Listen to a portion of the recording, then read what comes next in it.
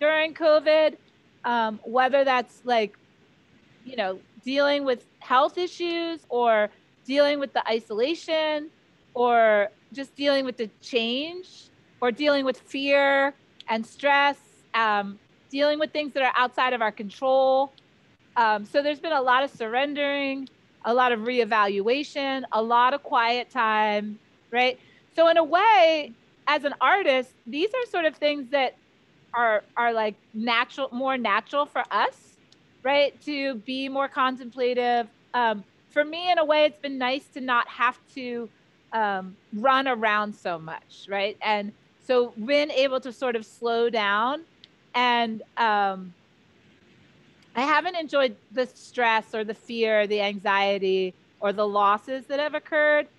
But some of the other things I think are silver linings. And hopefully they're going to make this workshop and my work in the future better, right? So we're always trying to grow, right? And learn from our life experiences. And like, this is, you know, when people say this is unprecedented times, there are a lot of things that are happening in the world right now that have never happened before, right? So, Absolutely. right. So that that right there, and guess what? Like we're surviving it, right? Some of us are maybe even thriving, but we're definitely surviving, and surviving is thriving, right? So give yourself a credit. Give yourself a lot of credit, you know, for wanting to stay creative, for wanting to learn art, for being a creative person. I give you credit. I respect you. I admire you all. And I'm really looking forward to painting and being with you for the next 2 days, right? It's a super experience for me, and it's as close as I can be to my peers. I wish I could see you guys in person, but I'm so glad you're here. You know, Um, Go ahead. one of the things I did this summer, Yes. I I wanted to do something new. You know, you're locked down, but you can get out. So Yep. I taught myself to do wet cyanotypes. Oh, beautiful. I worked all summer on this stuff, and I mean, I did a lot of YouTube and things like that. And I didn't want the regular cyanotypes. I wanted the wet process, and so I felt, you know, I mean, I survived doing that. You know. Yeah, Exactly. that's amazing. So we're going to talk a little bit about that today. You know, my background is in photography, and so I'm always Yep. trying to stay connected to photography. I'm always looking back to photography, to historical processes. I started a beginning class with some people on Thursday, and I was talking about the pictorialists, right? So I'm happy to show them on a screen share, but their images, the cameras they were using, the techniques they were using, the print, they look like wax pieces. I mean, they look basically like something I would take with a digital camera of a landscape and put wax on. They look like wax pieces, right? So it's so fun and awesome when you fall in love with something, with the look of something or the feel of something, that you can start to like see it in other mediums, right? And you Mm-hmm. can sort of like also expand your vision and your sense of like image making to other things. And it's always good. I always encourage people to do other art forms, right? Like, Well, I haven't put any wax on it yet, but I've yeah, got several of them.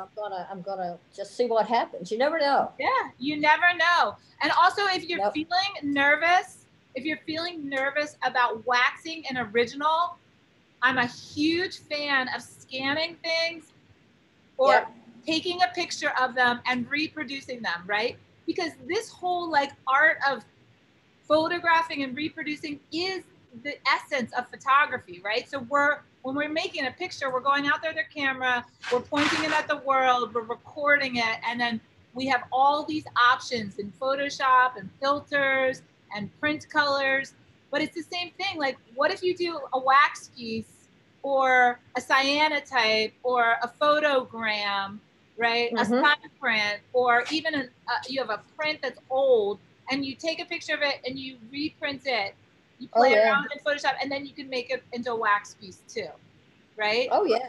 Yeah. Absolutely. And you know, it's nature inspired, and I you know, where I'm a outdoor Yeah, photographer, it yeah, just all worked. yeah. I love photograms, and I love the outside line of florals, and that's like a really nice way to sort of explore that as an art form. Does everybody know what Linda's talking about, the cyanotype? Yeah. Yeah. Okay. So, and I can just quickly chat you guys. There is a woman who actually is a friend of mine. She was the dean of our art school here in Philadelphia at Temple University. Her name is Martha Madigan. And Martha Madigan was very famous for doing large scale photograms on sensitized emulsions with cyanotype or other type of photo emulsions of flowers. Really, Yep. really, really awesome of flowers. And so what you get there is you get a very defined outside line type shape of a flower, which is completely different than photographing a flower, right? Because you've really compressed it and you've simplified it into a 2D shape, right? So you're really just getting its outside line. It's kind of the unknown, you know. You never know what you're going to come up with. No, It's the unknown. yep. And wait, there's another friend of mine who actually is goes back to my Canada days. Deb, not when I was in um, your I was in the Western Canada, like Victoria. But he's amazing. You guys can look him up on Facebook. But he also does a lot of cyanotypes. His name is Dennis Humphrey. So two really, really great artists for you guys to look up, who both do photogram type floral work. And also, I know for sure Dennis has taken a number of my workshops. He's very interested in caustics as well. So I wanted to talk this weekend a little bit about some very simple processes with wax that I feel like sometimes even myself, like I just go too far. Okay, so that's been something that I've been processing on during COVID because I've been, my life has been condensed to like my family, my home environment, just what's in front of me. It's been in a way refreshing for me to not have to process so much and to kind of hone into what was really important. And this winter, I was actually asked to produce some work about horses.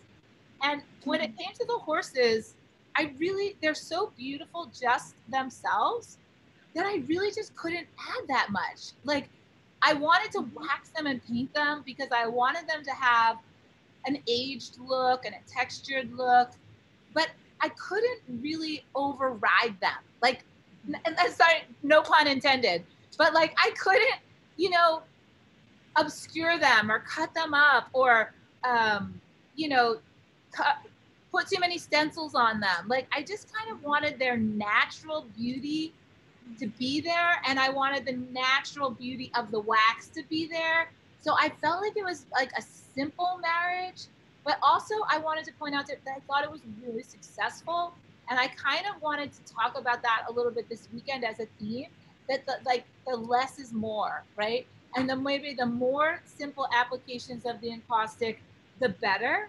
Like the less colors you try to use, the less layers, like maybe just simpler and purer, and really trying to figure out that marriage between the photo and the wax so that they're just so working well together, right? And you guys have all had these experiences in your lives where something was just working really well and it just felt so natural and you felt so good and comfortable, right? I mean, these experiences could have been like riding a horse or in a love relationship or with a child having fun. Like, there's these certain things in life where you just know they're going well, and I want us to try to feel that way about the work. And one of the reasons I'm even bringing this up is because I asked you guys that question, and I'm going to do screen share for a second. I wanted to go and start the workshop with your answers. I recorded your answers, and if I don't have somebody's answer, you guys can answer right now for me, because sometimes I do better on my homework, my personal homework assignments than others. So, but here is what people said, okay, about working with wax and also what they wanted to do this weekend. And so I really wanted to take my group of workshop attendees, your feelings and thoughts and concerns into consideration before we start, okay? So Marcia said, I'm most interested in your thought processes while you're creating. I'm fairly new to the encaustic process. I can't decide which way to go after applying the wax. Okay, so that's totally legit. That's like a real thing. That's like, it's like decisions, decisions, decisions. So one of the themes of this weekend is definitely going to be decision making, right? And I don't know about you guys, but I had to make a major life decision probably like last week. And I think I processed it and talked about it and processed it and talked about it for like 4 weeks. It was like kind of a big career thing. And I ended up like not declining the offer I had. But it was so many levels of deep thought and um, decision making, which these things are not to be taken lightly. Like when you're in the studio making art, you're like pushing yourself, right? You're like, make a decision, do something, make a decision, do something, right? But there's a lot of other aspects to that. Like, what about like doing something and just like waiting, you know? Like, what about really slowing down? What about like doing something and really just enjoying that one thing that you did for a little while before you do something else? Okay. All right. Bonnie said, I'm going to put my headphones back on because Duncan's grinding metal. So, okay, sorry. So just to save you guys the. Okay. Can you hear me? Okay. So Bonnie said, I have a mental block when it comes to starting and designing a photo in caustic. I have a photo in black and white, mount it and stare at it. Where to begin? Where do I put the flowers? Where should I include? What stencils? And Bonnie, you hit the nail on the head. This is the whole my focus of this weekend is decision making, right? Don't the reason that you're getting stuck or even using those words stuck is that you're not believing in yourself. You're not believing in your decisions. You're second guessing. Okay. So that would be my reaction to what you wrote. And like, who cares? Like, you're you. You need to be happy. You need to love yourself. You need to trust yourself and you need to enjoy your process. So enjoy the decisions that you made, let them go. And then the next day, if you don't like them, change your decisions, right? Yeah. I actually watch, and I'm gonna make this part of the workshop assignment too. I watched a documentary about Dolly Parton last night. Has anybody seen that? I think so. Is anybody a Dolly Parton fan? I'm gonna say now I am a Dolly Parton fan, like for real, because she is basically like my inner child. Like she is my inner child. So she literally is a work of art, and her whole thing was art to her, right? So Dolly Parton that we all saw and knew and heard sing and stuff, I was just like an inner vision of her artistic self that she constantly created, right? And she was just constantly trying new outfits, new looks, new styles, new songs, right? And she was just like a true artist. So, and very, very, very, very kind and uplifting and filled with joy. So I highly recommend watching that documentary. And she talks about decisions too, like decisions on outfits and decisions on, what to do next with their career and what type of music to sing. So these are things that artists deal with all the time. All right. Bonnie also said that she would like to learn more about pulling a subject out of a photo. In other words, how to avoid everything looking flat. I like flow and movement. So we could talk a lot about that. I'm also going to talk a lot about what I call the nature of wax. And unfortunately, ladies, wax is flat.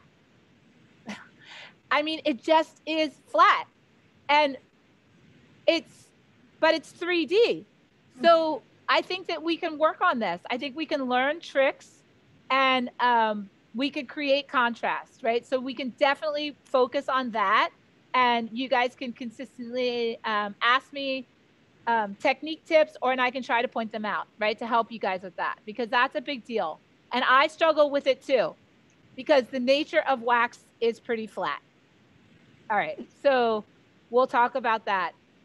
More on combining the use of color. Absolutely. I'll try my best. And please pipe up and ask me questions. And again, I'm showing you guys what works for me, but I struggle with all of these things you listed as well. Okay. All right. So my questions, this is from Melissa. Melissa said, my questions are about the planning stage and thought process as you begin a painting. I'm definitely going to talk about that. Okay. So I'm going to start in the beginning with you guys. You're going to help me make all of my decisions. I'm going to talk to you about why I'm making the decisions I'm making, and then I'm going to do them in front of you so you can kind of see my thought process. That.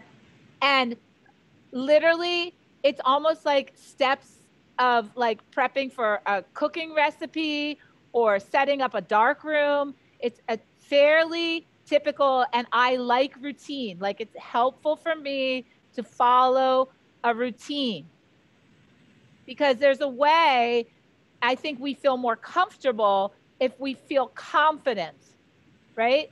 Mm-hmm. So the C words: comfort, confident, right? And then these things enable us to make those in the moment intuitive decisions, right? Feeling comfortable and being confident. Okay. And I'll tell you how I help myself like create that environment. It's almost like creating a safe environment for yourself to be able to thrive, right? And make art. Okay. All right.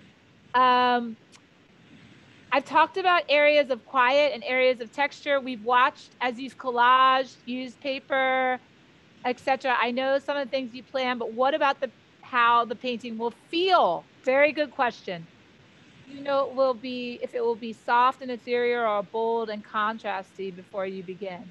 You have certain questions you ask at that point. Also regarding scraping back, do you plan ahead of time and the placement of choice of colors you'll scrape back into? This is really noisy. Are you guys noticing that? Is this better? These headphones sound really noisy. Oh, you know what? I can hear the noise. Do you know why there's so much noise over here? Is that like a part of it? You hear that? Oh, okay. So are you guys all muted? Can everybody mute while we're talking? Because it's a lot of like background fuzz. Probably just like someone's hair, like literally in their room.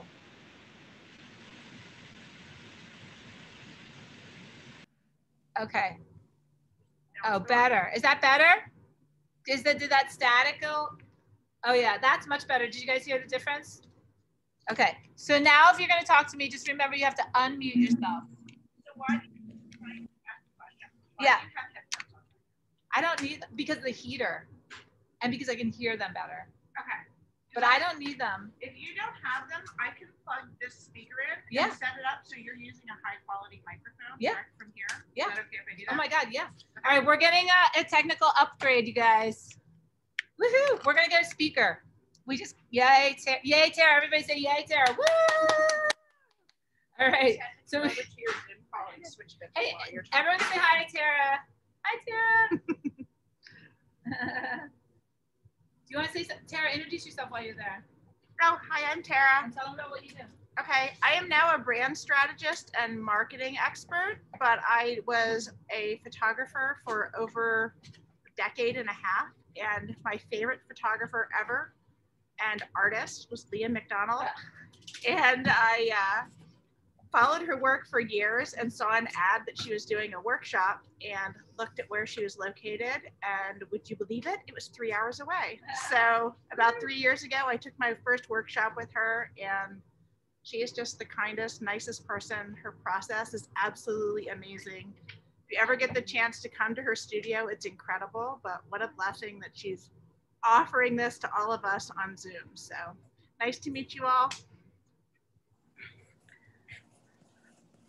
I'm going to stop share for just a second, if that's okay. Yeah. And put this on here. We're adding a microphone. Hang on, you guys. And everybody knows my Luna's here too, right? I'm in the studio now. You guys see her? Okay.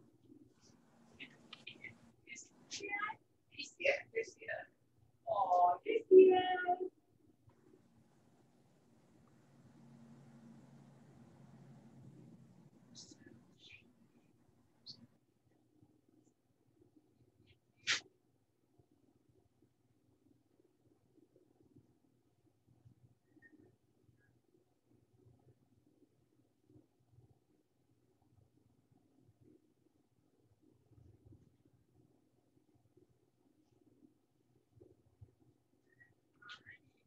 Well, this is fun. Now you guys can see. Oh, so now you can see. Will you see the wide? Can you see Luna? Okay. Can I hear you good? Can you hear me well? Can everybody hear me? Everyone can hear me? There's good. Oh, there's a good Dolly podcast. Oh, nice. Thanks, Deb, for sharing that. Dolly Parton's now my like dose of like positive energy. She's like my positive energy vitamin now. I've decided. Okay, so I'm gonna go back to the screen share. Let's finish our responses. Okay, so regarding scraping back, we will talk about that. And do you plan ahead of time the placement and choice of the colors you're scraped back into? I do try to plan, and we're gonna talk about planning today, today and tomorrow. And the thing I love about wax is that I can kind of like change my surface, right? So I always sort of I think I try to go like light and dark and establish that, but then I know I can always change my colors if I need to. And these decisions are just decisions. I mean, you pick what you pick in the moment, and then you kind of like ride it out. And if you don't love it, when it's at the end of the day, if you can't fix it, if you can't resolve it and make it work for you, then you know what? Scrap it and start over. It's not, and the wax is recyclable. Sometimes when you mix the wax colors together, you have like balls of what I call mud, and it might feel wasteful, but I don't ever try to think about the negatives of that. I mean, work is work, right? And every time you work, you're putting in practice hours, right? Time, thought process, decision making, and you're learning. Like, it's important to do. Every piece cannot be perfect, right? So you need to kind of like make those bad pieces. You need to make those mistakes. You need to make those pieces that are super muddy and unresolvable to kind of learn the difference between what you like and don't like, right? So there is a little bit of kind of like, I'm going to just say like, tough it up and make those mistakes, right? So that you can learn from them. If you don't make them, you can't just be perfect all the time. You have to kind of make the bad ones along to get to the good ones. Does that make sense?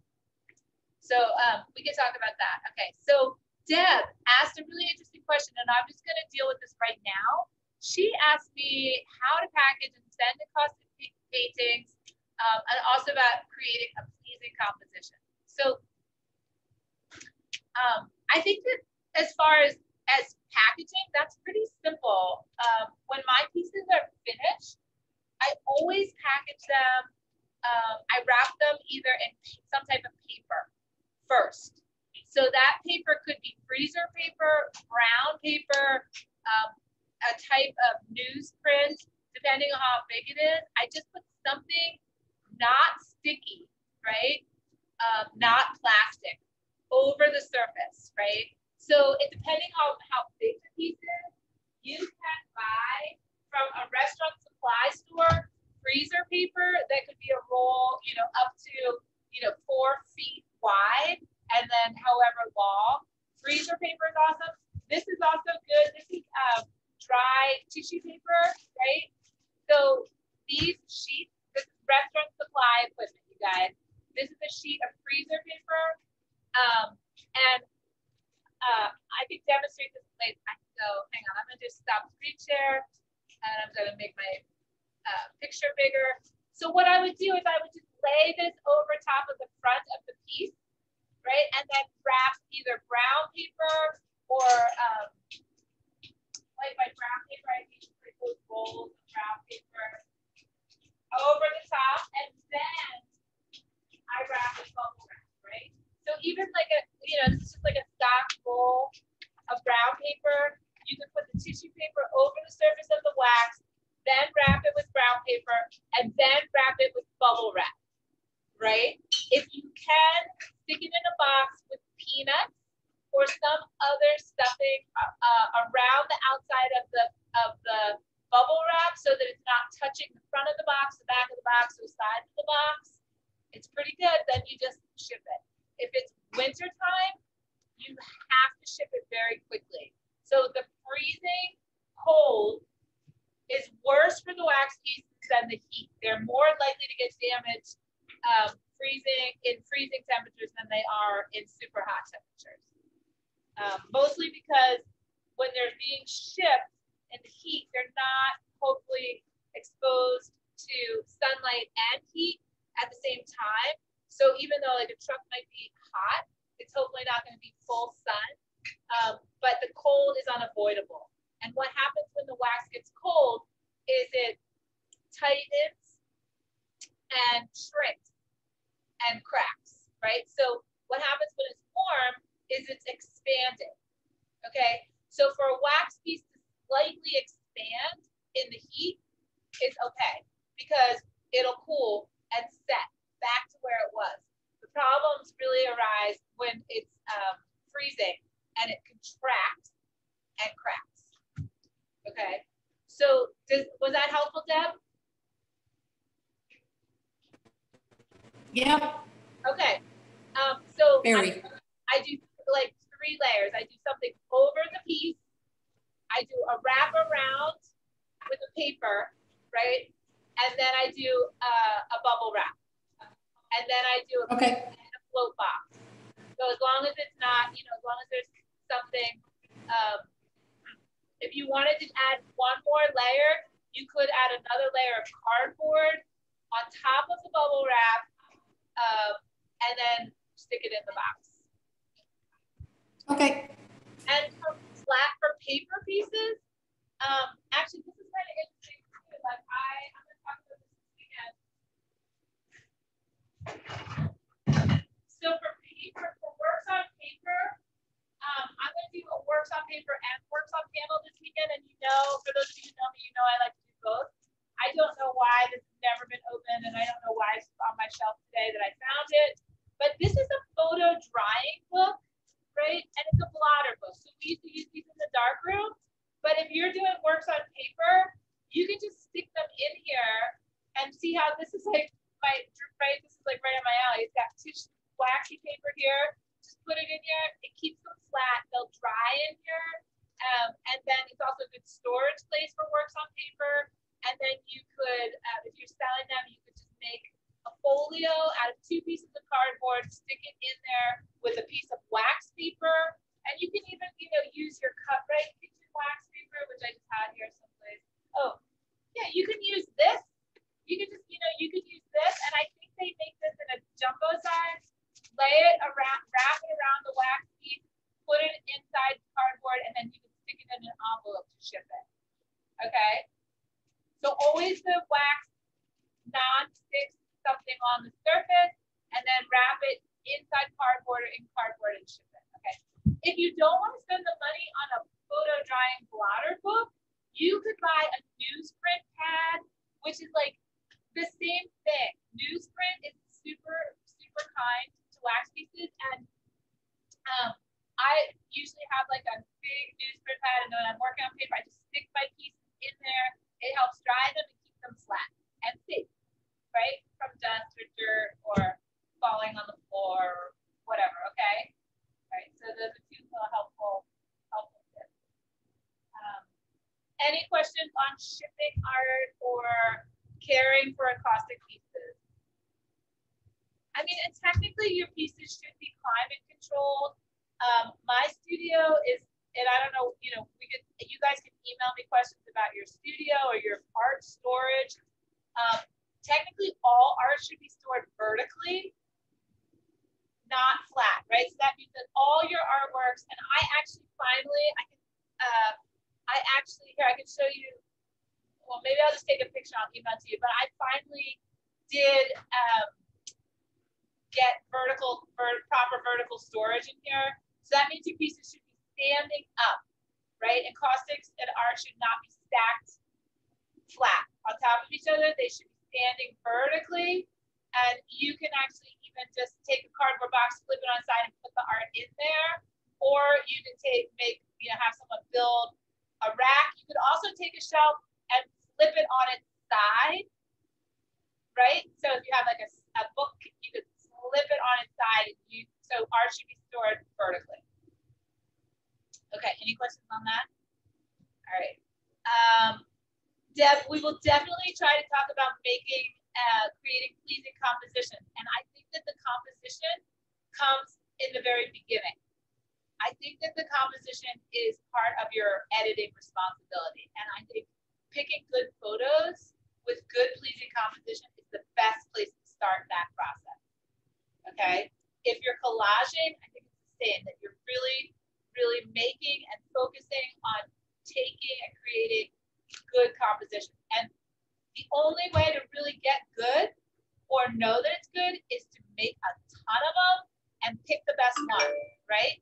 So you have to really have that inside relationship with yourself and your work where you're able to edit. And if anybody wants help editing photos, you could always reach out to me. You could send me a bunch. I can help you edit what photos I think are the best for wax and what photos might be the best for your composition ideas, right? Studying composition, studying other people's art and why you like it, what you like about it, what you like about what's in it, where those things are, and making notes. Maybe even start like a journal list about what kind of compositions you like and why you like them. Okay, so those are my right off the cuff suggestions on that. All right, Nancy is at home, but she said one of the things, she's gonna watch the recording actually. She said one of the things that I want to know is how much work in progress do you have? Oh, how much work in progress? So I have a ton of work in progress. And actually, I was going to show you guys this, but I worked on a painting for, I think, most of COVID, or the beginning of COVID, for almost 3 months, and I hate it. And I seem to remember there were moments that it was good, but now it's terrible. So the one thing I can say about that is that the torch and the heat gun could possibly take you back to that happy place, right? But you need to be able to discern that you're at a bad spot, you're in a terrible place with it, and that you're willing to take the risk and go back, right? You might not get back to where you like it, but at least you're going to get rid of what you don't like. So I have a stack, you guys, I would say over here, and they all need to go back, right? But I don't make those decisions lightly, and I usually give those pieces a lot of time with me for me to process before I officially say that I can't fix you, I can't be in this relationship with you anymore, and you're out. We're going back to scrap buying, okay? I don't make these decisions impulsively or quickly because I'm too moody, right? So I have to be making these decisions when I know that I'm balanced and on it. Does that make sense? Does everybody know when they're on it and they're not on it? So I definitely have a very serious relationship with myself. I've been an artist my whole life. So I definitely know when A, I'm painting well, right? And then B, I'm on it. So that means that I'm making decisions that are not just because, I had a bad experience with somebody or this person mad at me or I owe somebody money, right? So there's all these other factors in our lives that affect us. All right. It seems like I have quite a bit that I get to a certain point and then I either lose interest or don't know how to take it to the next level. Yeah, I have that too. I have that too all the time. And one of the problems with my career is probably that, commercially, is that I don't produce enough, which is ironic because I work all the time. So basically what that's saying is that I'm very picky about what I consider being done, and that in caustics are really hard. So Shannon in Australia said, I would like more experience with when to go and when to stop. And I saw on your outline. Also with the layering, I'm probably back with doing portraits. I've never used gesso. Okay, so we'll talk about gesso. We're not going to do any portraits. And definitely everybody that uses encaustic, I think is thinking about that question.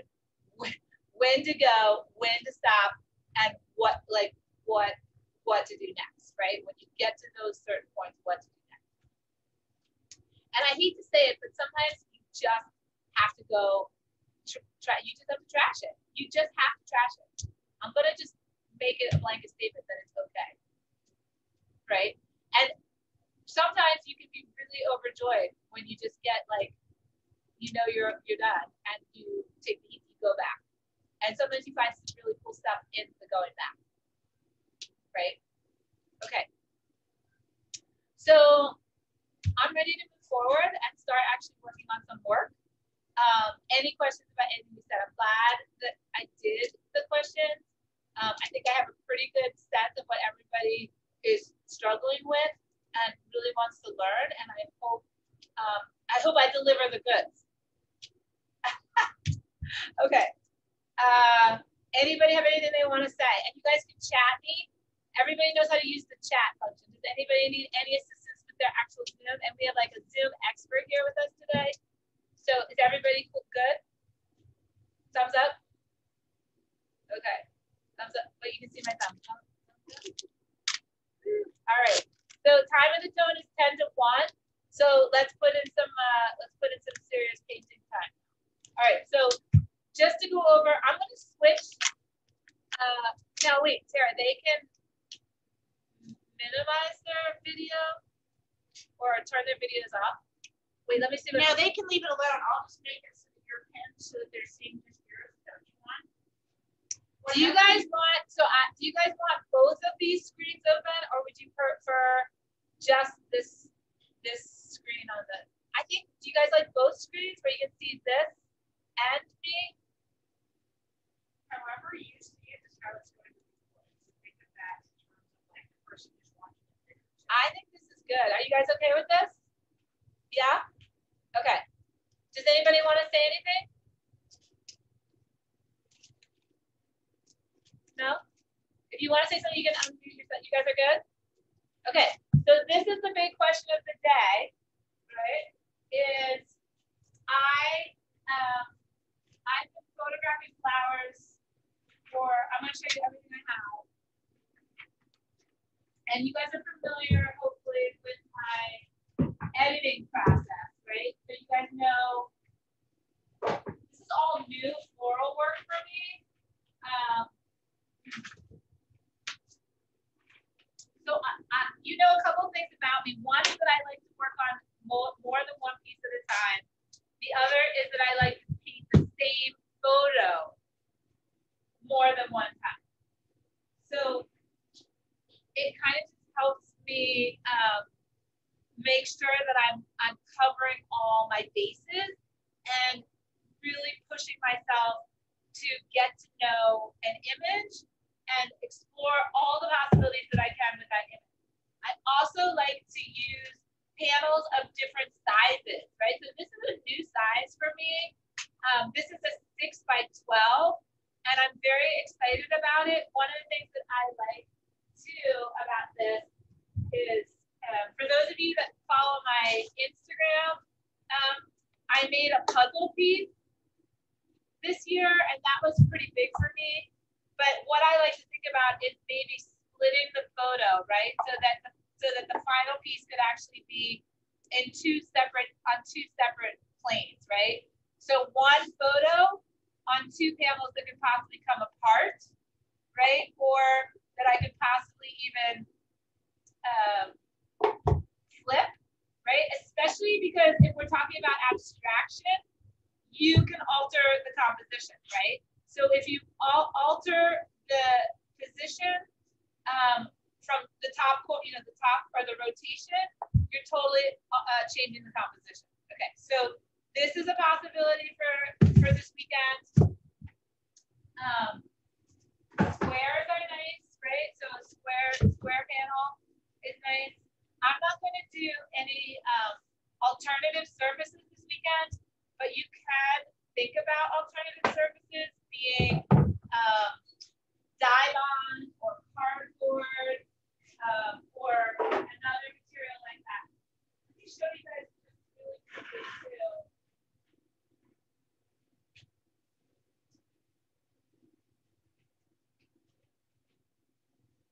This is a little bit of a thinner type of wood. So this is something that my husband brought home from work, and I think it's they call it chipboard, but this is like awesome. So he cut this for me, but like I can start to think about taking a photo and breaking it up onto smaller pieces and then putting it back together. So that's what I did with this horse piece that I did is I made the photo like 30 by 40, and then I laid these pieces of wood on the photo, cut around them, and glued each one. I called it a puzzle piece. So it's just something new that I've been thinking about as far as abstraction goes is, and then painting each one individually. So it's just like another way that for me that I've come up with to play around. So maybe I'll do one of these this weekend. I'm going to do some paper pieces. I'm going to do these two. I don't know how much we'll actually get done in the workshop, but just you can see me kind of like setting up. Okay, so these, like I kind of give myself 2 or 3 or 4 possibilities with the same photo. All right, so this is the big question for you guys, is I'm going to give you a choice of photos. So I narrowed it down to 2. So this is one choice. This is choice number 1, right? And it's a tabletop photo. So there is a vase here. There's flowers on the table. This was shot outside.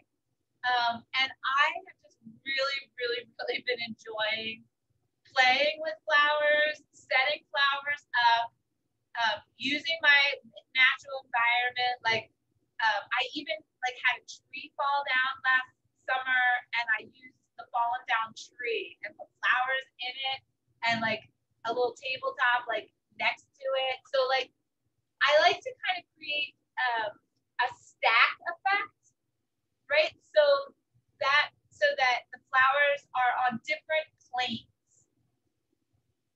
Okay, so that not like Linda was talking about where it's like when you're doing a cyanotype, right?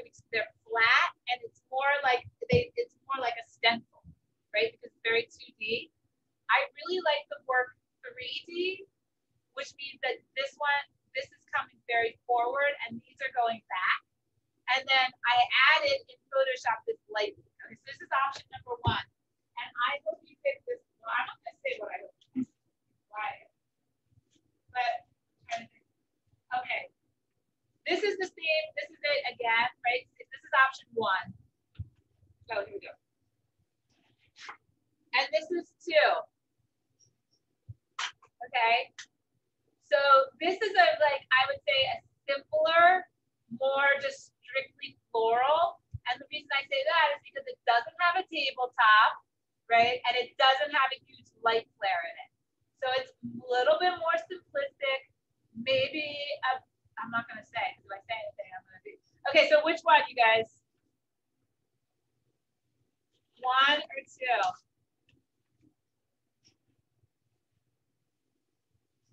You guys can chat me.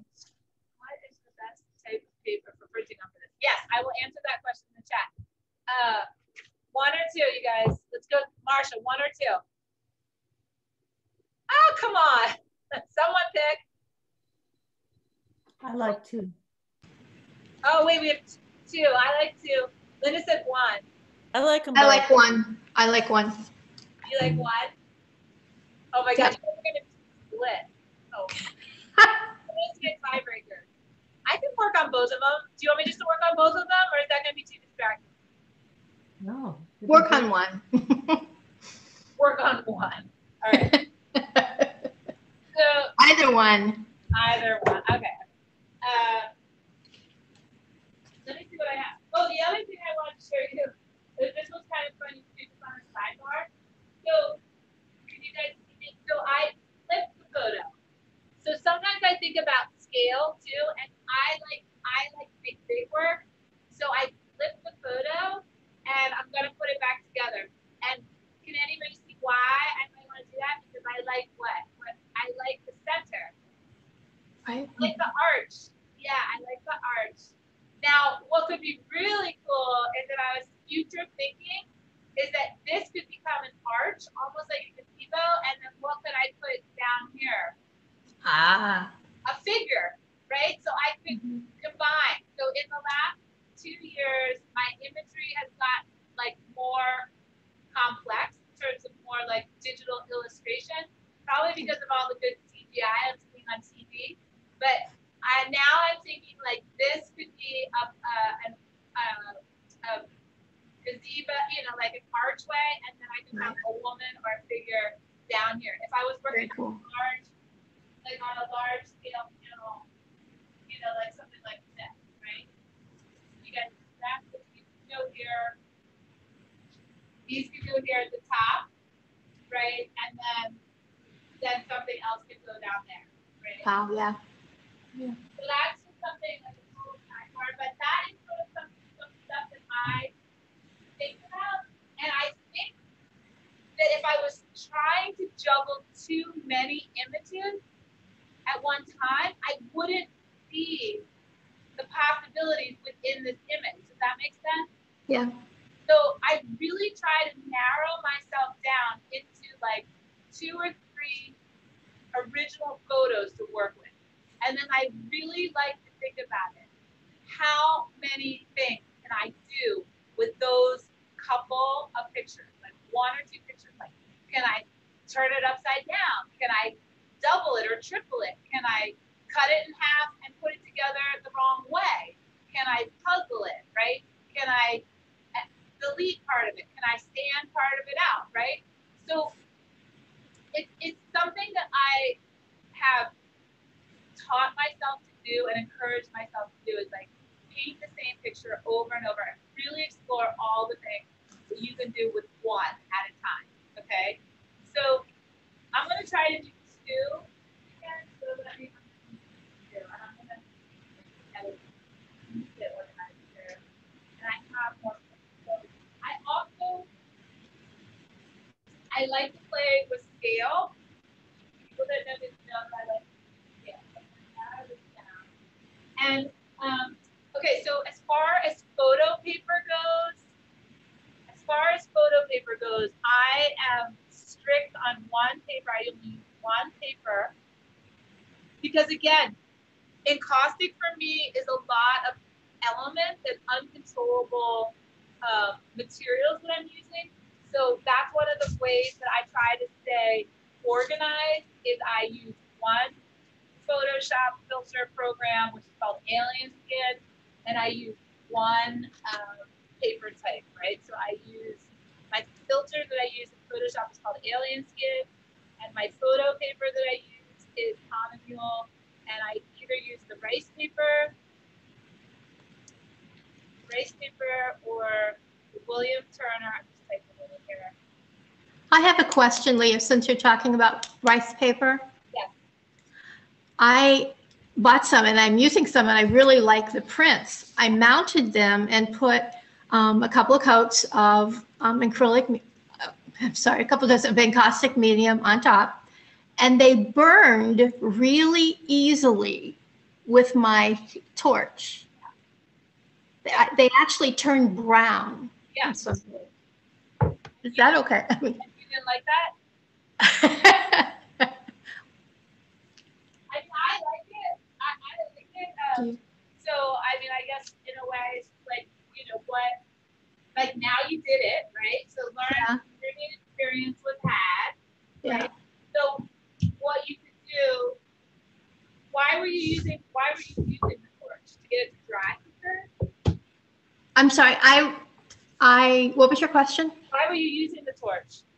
Well, in this weather, even in winter, spring, summer, fall, all of it, it's really humid. And as soon as I lay the wax down, I have a million tiny pinhead bubbles, like orange skin. And the only way I can get rid of those is just try to take my torch and actually blow them apart and make it smooth again. Okay, so I have a suggestion on that. I think I figured that out for somebody else of why that was happening, and it had to do with the heat of the wax. So if you, Okay. if you make the wax a little bit hotter, I think that will get rid of the air bubbles. Huh. So Okay. one of the things I've been noticing about my students' work as I've been teaching them on Zoom is that many people do not have the wax at the right consistency before they start painting. So two things that I see happening is one, that they're working with a brush that's not even liquid. Like the wax is like gummy on the brush. I guess nothing for you. Okay, so you don't want that. And the other thing is that if the wax is not quite hot enough, it won't allow those bubbles to happen. So I'm thinking more heat. One of the things that you can do to make more heat is also preheat your surface before you put the wax on it. So you take a gun, probably not a torch unless you want it to turn brown, and preheat the panel before you start brushing. And that should eliminate, and that would make perfect sense too in your situation where you have a lot of humidity. Heat will dissolve humidity, so heat will win. Like rock, paper, scissors, heat will win. And if you heat them, you'll kind of decrease the humidity in that specific area and then quickly brush your wax. Okay. All right. Thank you. Okay. So this is something that this is like a fun thing for me in the studio that I really enjoy doing is once I kind of have my prints, I get my panels that I have and I kind of do like a sorting, like playing like deck of cards. I lay them out and I sort of just pick my possibilities, right? So I have these two big guys here. I have this big guy. I have this one. I have this one. Okay, so I have a lot of possibilities. So one of the things I think about too is I think about maybe a small print going on a bigger panel and then a bigger print going on a smaller panel, right? So just like those are just possible areas. I also talked about taking these little boards and breaking a print up, right? I also talked about using these three panels and also breaking up a photo, right? Do you see how I'm sort of already thinking about how to disrupt or abstract what I have, right? Now, I have no idea at this point which one of these ideas is going to be the most successful or if any of them are going to be successful. I have completely just abandoned that concept and I'm just in it to win it, right? I'm just like in it. I don't know. Okay, so I'm just gonna kind of go. The other thing I can do is I like to cut with different sources. So now, and you can tell that I like cutting because the truth be known, when I organized my studio, I figured out that I had a lot of scissors. Okay, so, and you know, you might think I'm crazy, but I've been an art teacher for a long time. And I always tell everybody that your tools are super important. So cutting with a pair of scissors that were made for a 6-year-old are going to be completely different than cutting with a pair of scissors, right? But maybe they're fun. Maybe you like them. These scissors too, my friends, they're the worst scissors. They're just horrible. The other thing that you could do to use to cut is, of course, an X-Acto knife, right? So right here, I have a number of tools and options of how I can start this project, right?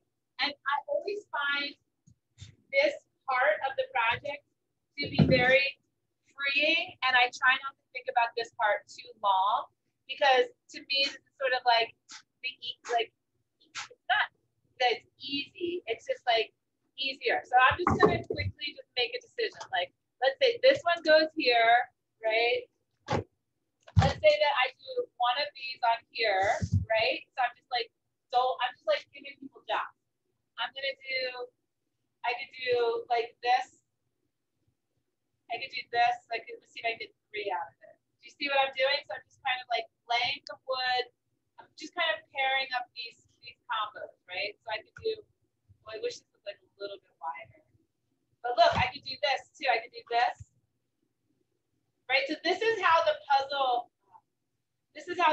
idea came, is I was kind of like, I could just make these little pieces and then put them back together in different shapes. I don't know, it's not working out. So let's just do something. We'll just do a split. But then I know what I can do. I can always get Duncan to trim it later. Duncan! Poor Duncan. I'm always like, Duncan! Hopefully you guys all have a Duncan at home. He's like, what?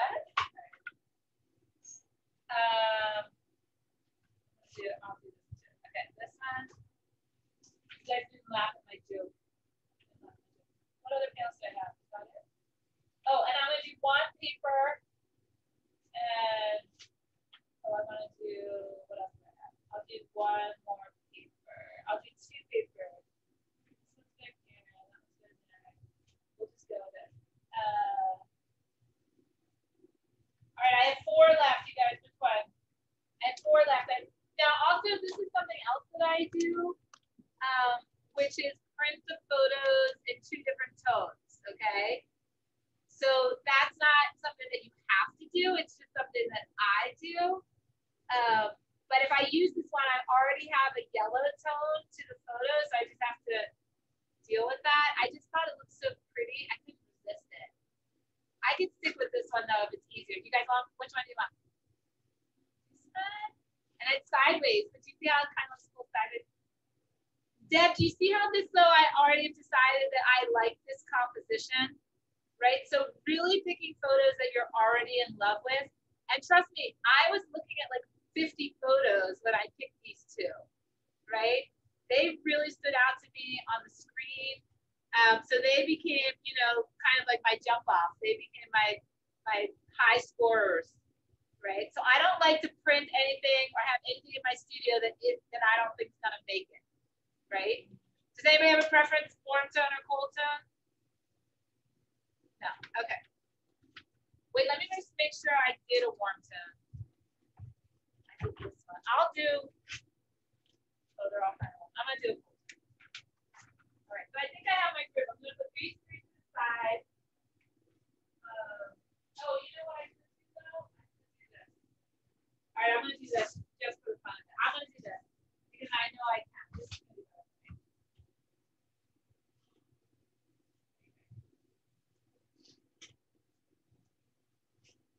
I'm determined to do. I'm determined to make this work now. Get this. One more.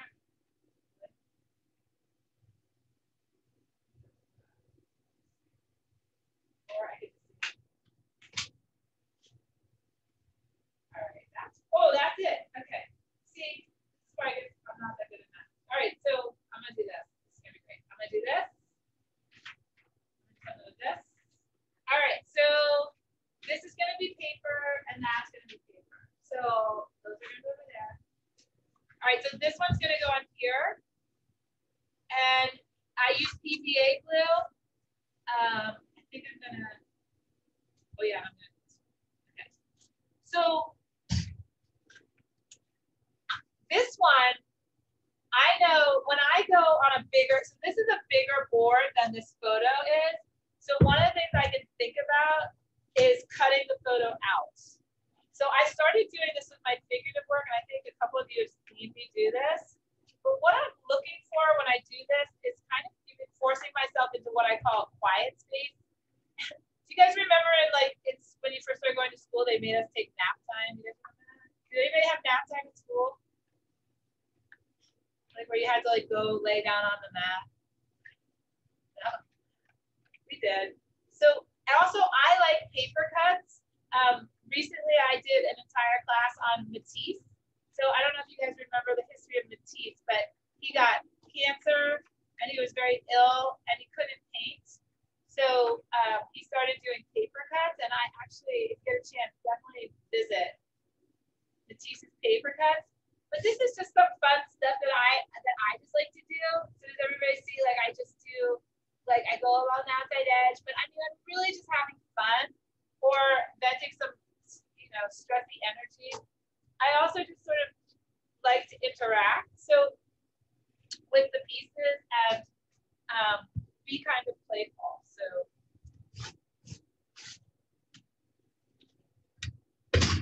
I could do like a kind of hand tear too, right? So these are all just, this paper, like any photo paper, I've always just loved paper. So like all of these kind of like deckly edges. And I use the photo as a guide. So I like to look at these outside edges of what I photographed, right? Because I made that photo, right? I set these flowers up, I bought them, I picked them, I arranged them, I moved my camera, to get this picture. So this is important to me, right? And now I'm sort of just interacting with it. All right, so now to Melissa's thing, like I might actually intentionally burn this photo. So this is my torch, right? So I like burned edges. So I might even actually intentionally, kind of like, right, burn it a little bit, right? In the, just to kind of get these, sort of organic things. You have to remember, like I was kind of a wild child in the dark room. So I like to kind of like overexpose stuff, leave stuff in chemicals too long, flip the chemicals. Okay, so here's what I have now, right? And what I like is that I have some empty space, right? So I made something that's a little bit smaller than my panel. And because I like to use the gesso and burn it, I know that I can make this interesting, and I'm going to leave it open so that I can play with it. Okay, so this is a great way to begin sort of an abstraction. Now I have to make that serious decision, right? So, besides all the cutting decisions I just made very quickly and rapidly by intuition and just sort of fun, like it was just something fun I could do. I was also following the lines of the photo. Now I need to decide, is it going on the top or the bottom? Okay, so that's my big decision, top or bottom.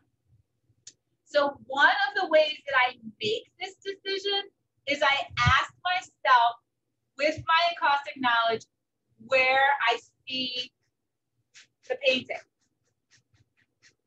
So I always think that I don't know always, right?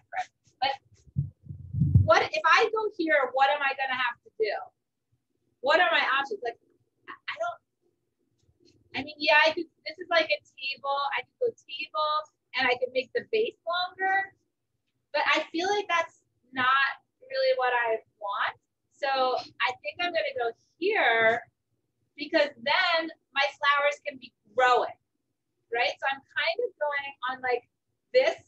This is lighter. Also, I may be more interested in the sky than I am with the ground. Okay, does that make sense? So I'm making a decision on where I see the most opportunity and space for fun. Literally space for fun. Okay, so if I go here, I could go darker, and this could be cascading.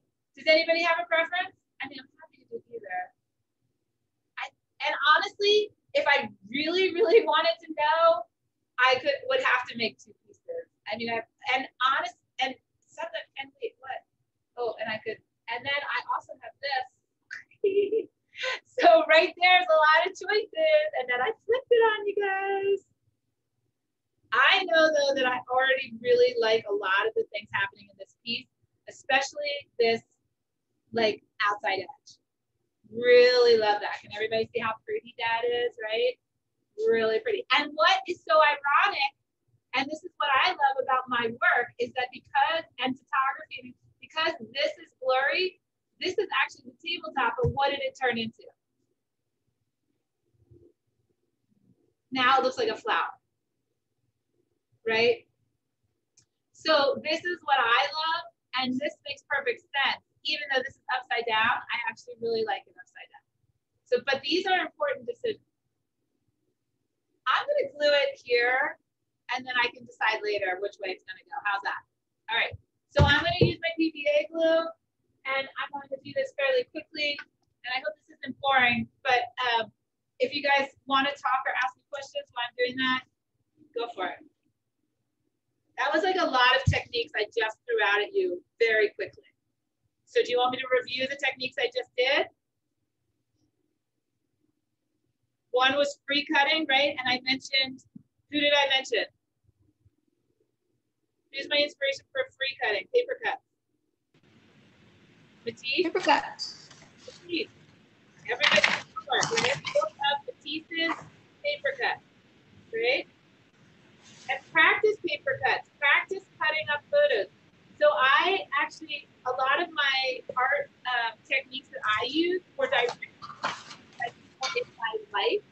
So when I was in San Francisco, I rented a dark room from an incredible woman artist. His name was Freddie Bear. Really, her name was Freddie Bear. Okay, Freddie.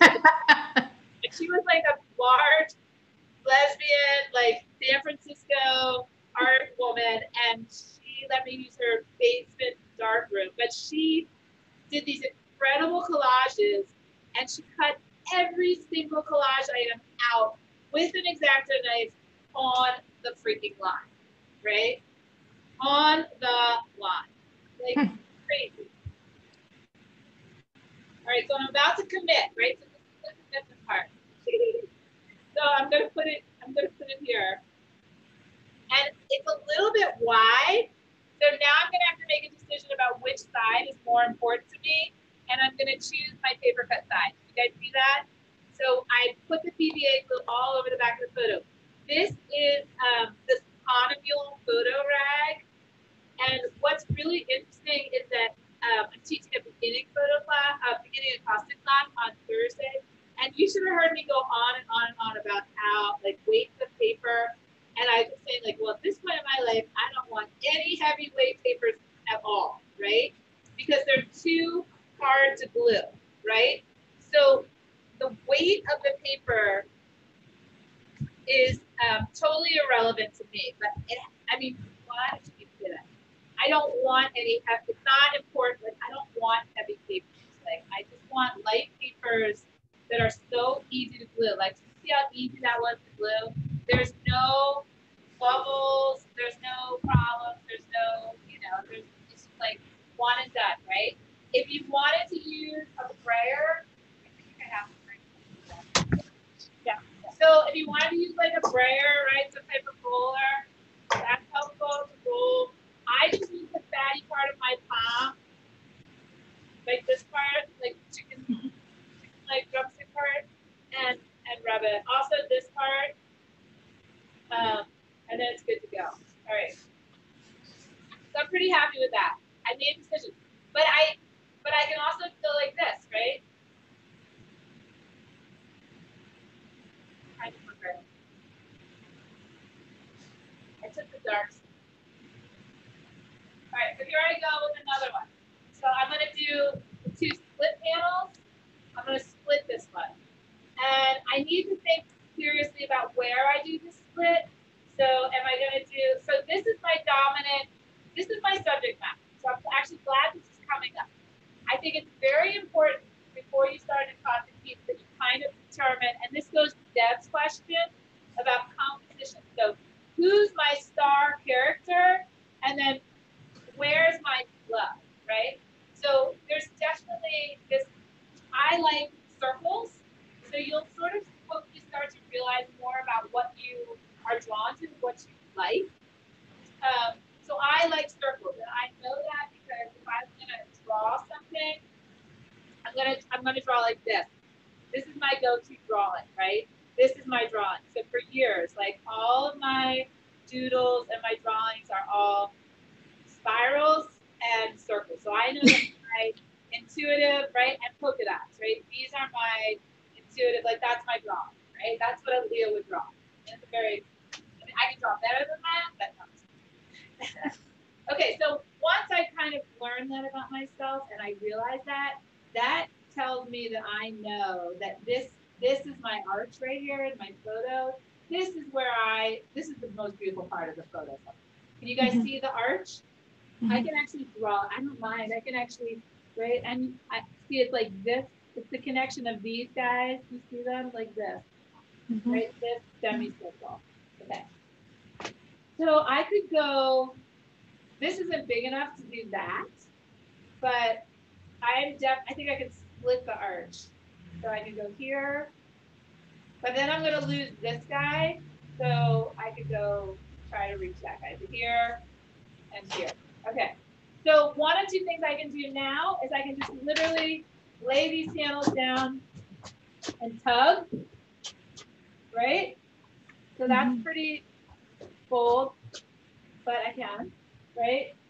The other thing I could do is I could trace them, or I could cut around them on a board with an X-Acto knife. Okay, now the next thing I can do, just so I know where I'm gonna go, is now this is kind of neat too. Oh. And this is sort of something that I think about because of, you guys know I owned a book company, right? Well, I owned a book company called Bliss Books. And this is actually a really interesting idea because this could be a folio. So wait till you see this. I have to reverse it, but I mean, this could become a work of art. So I can literally glue this on the wood, and then I could wax it, and it could be a stand-up. Cool idea. Oh my God, so cool. Right? So I have actually a bunch of these. I was really into making these stand-ups. So it could be a stand-up. Isn't that beautiful? Right? And I could put like book cloth, or I could put paintings on the back, right? I could seam them here with a tiny little hinge, or just some really nice book tape, right? And then it could stand up. That just gave me chills because actually I'm making a bunch of folios for somebody right now. Right? Isn't that cool. beautiful? And then it would be a 3D work of art like this. Okay?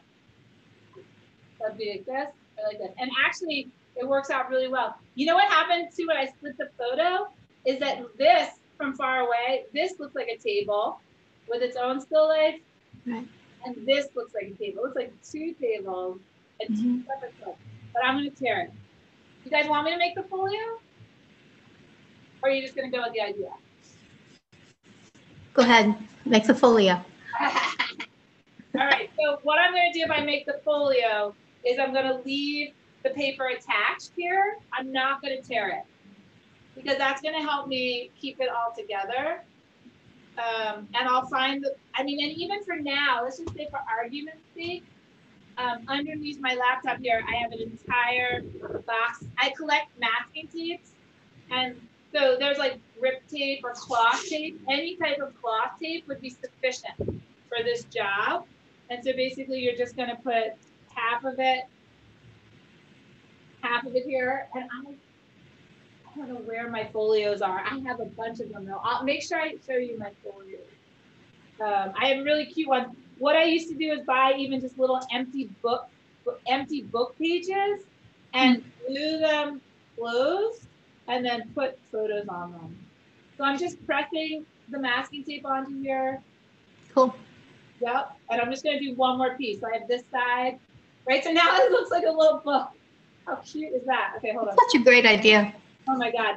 And stand-up art, sometimes we just get tired as artists, always having to have like a flat piece of artwork that has to go into a frame, and then nobody has wall space, like what about making something, and I make wax books too, but this is so cool. I'm glad this just totally accidentally came up, but I'm super excited about it.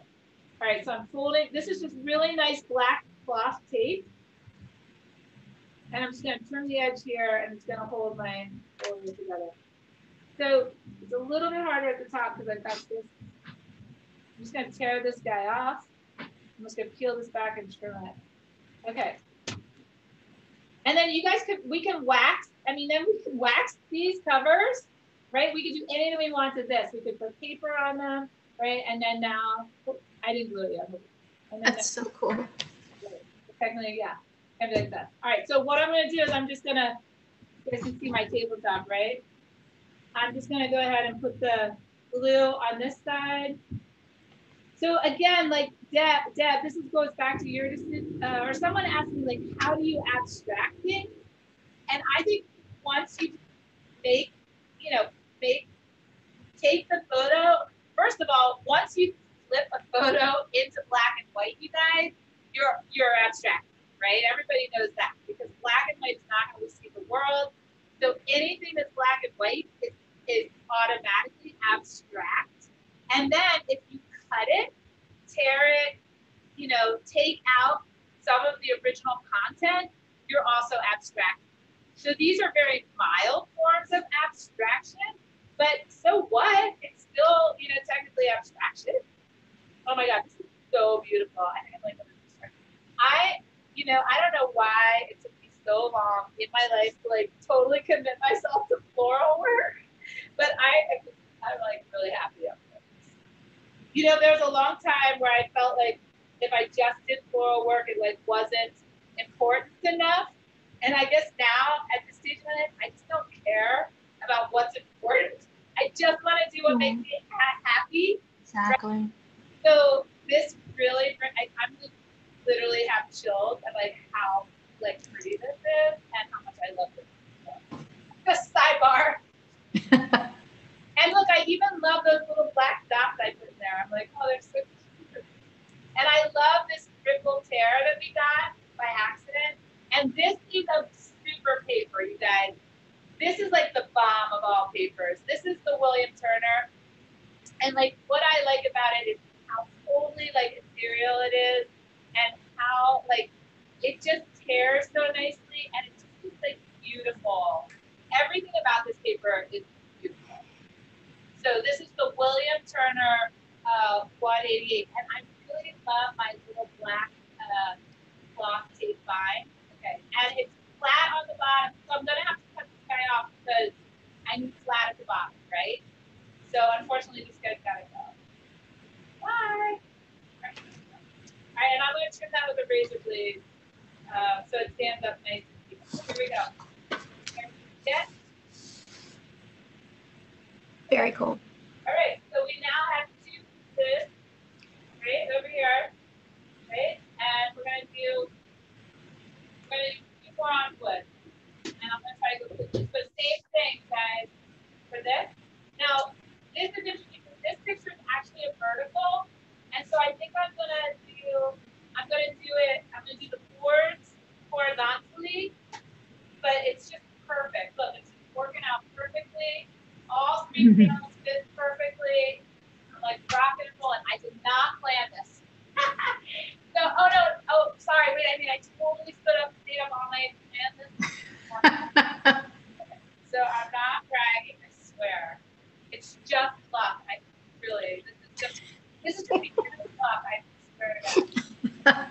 So I know this is gonna fit. So I'm gonna take this away and I'm just and I don't care if it's exact because I know that I can always trim it after the fact. But so like, and again, this is kind of like, oh, you know what? I'm gonna make a comparison. So you know how like you do all your Christmas shopping and that's really stressful, but then once you get that stuff at home and you just have to wrap it, that's the fun part, right? Where you're just like, oh yeah, I'm excited of doing this person this, and I'm gonna wrap it. So that's what this is like for me. Because I did the hard work on the computer. I picked pictures that I know that I like. I brought them into my studio on beautiful paper, and now I just get the package. Okay? So here I go. I'm going to do it nice and easy. I'm going to lay the first panel down, and I'm going to tear up. Okay. Ah. And this is rice paper, right? So perfect on that. Okay, A+ on that too. So I did photo rag first. I did William Turner second, and now this is rice paper. Okay, so ABC, right? So now one of the things that helps is put this hand in here so that nothing moves around.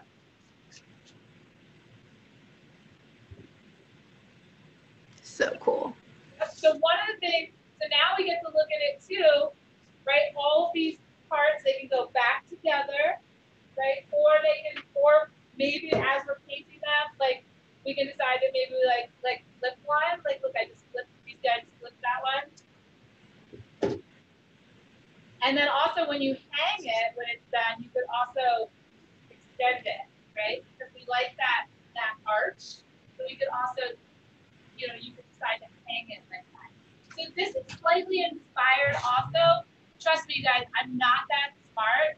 I just look at art all the time. And this is actually inspired by a woman whose name is Jerry Eisenberg, who I actually showed with at Gallery PMG in Woodstock, New York. And she was an encaustic photographer who used rice paper, and she would split the image vertically and then hang it. It was so beautiful. She would hang it on a magnet bar, so it never was mounted. It was never pressed against you know, a board or a mat or anything. It was always free to be and hung freely with magnets on a little bar. Isn't that so cool? So I did not make them, you know. I am not the genius. And people have been dividing up and puzzling or okay, so here I have a little bit too much PVA glue. So look, I'm just gonna do like a little fancy trick here, and I'm gonna actually like put these two together. You guys see what I'm doing? So rather than waste the glue, I just sandwich these. And honestly, like this could be cool, like a two-sided. Oh God, I know I have to make them apart. Uh-oh. All that really is showing off. Oh boy, oh boy, oh boy. Oh boy, oh, we're losing it. Okay. Whew. That was cool. I do want to do, what I was going to talk to you guys about too this weekend is sort of, I've now allowed myself some new freedom with the paperwork too. And that is that I feel all wax paper pieces can be glued after the fact. Okay, so make definitely a note of that.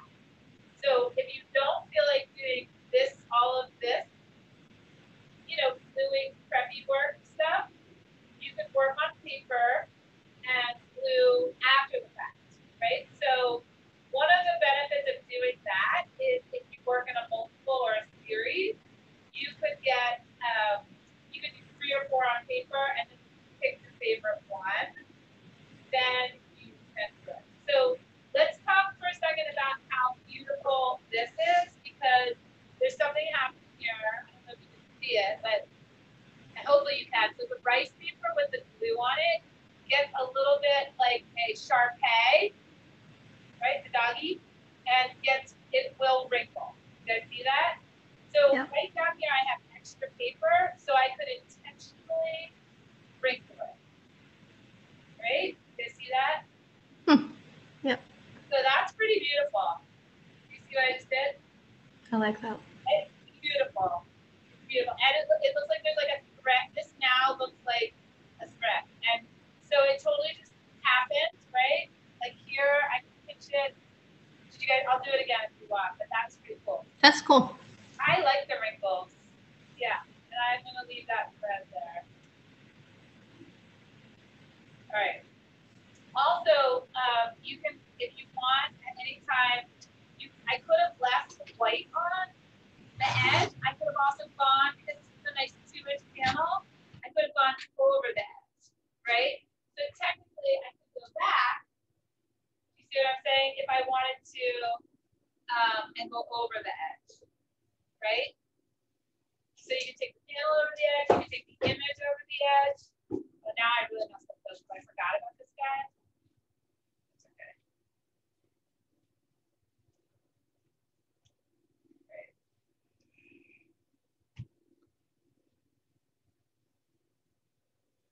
So I think we just have one more, and then we can start painting with wax.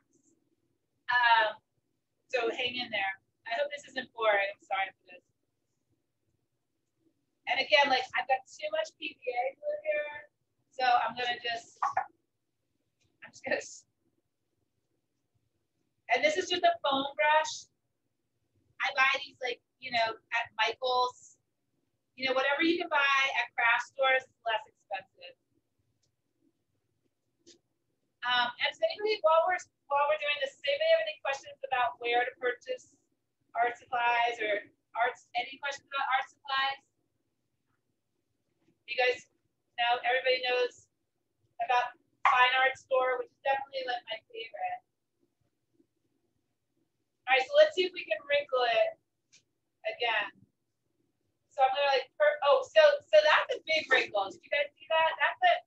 Did you see that? But I could go with it.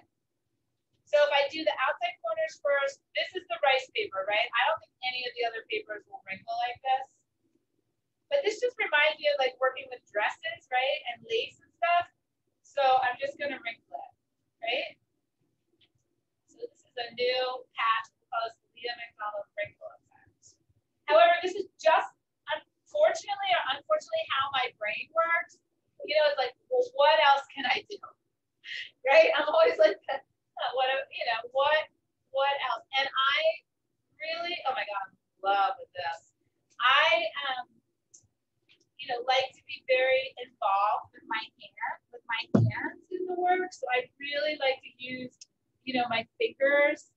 I mean, even now you can see I'm making even a little by rubbing it, and getting glue on it. I'm lifting the emulsion a little bit, and I'm getting kind of this nice, like cracky, lacy work. Oh, that is beautiful. All right, so here are these things. Oh, and look, that one line up. This one kind of lines up with that one. So again, remember I can put it back together correctly or incorrect. Okay, so that's that. All right, so last one. Now, one of the reasons that I started to work this way too, you guys, I have to tell you, this is sort of what I call tricking myself, right? Because I think sometimes when you've been making art like as long as I have, you kind of get tired of your own like mistakes, or you want to push yourself, you know, to look at things a new way, right? So this is one of the new ways. It also slows me down a little bit because I personally do everything like too fast. So, and sometimes I get too intense about stuff that I'm actually like missing the beauty, right? So if you're going too fast, and Bonnie, you'll love this, but like my trainer has this new saying that she's always telling me that I'm rushing the horses. She's like, you need to stop rushing the horse, and you need to slow the momentum down and get it together. So you'll appreciate that one. All right, so I'm going to do minor wrinkles here. But yeah, you really would have to be on a rice paper. So this is 90 GSM in order to get this paper to be this bendy for you. But like, sorry, but that is just like so right. And here we are. Like, I would probably never pick this simple of a composition personally, but now that I see it, I just am like really love it, right? I'm just like, oh my God, that's so sweet, right? And it could be also talking about composition, Deb, you can really look at it like, is it good like this? Is it good like this? Is it good like this? I would say no, it's not good like that. But again, you're just, and I definitely, that's kind of funny actually. But, you know, again, you're just really exercising your brain, and your brain, you guys, is a muscle, and it needs a lot of exercise. I don't know about you guys, but my brain is, yeah. And it's fun to play. All right, so here it is back together. And I do, you guys see it? I do, oh, and remember it's actually like this, right? You're missing the bottom here.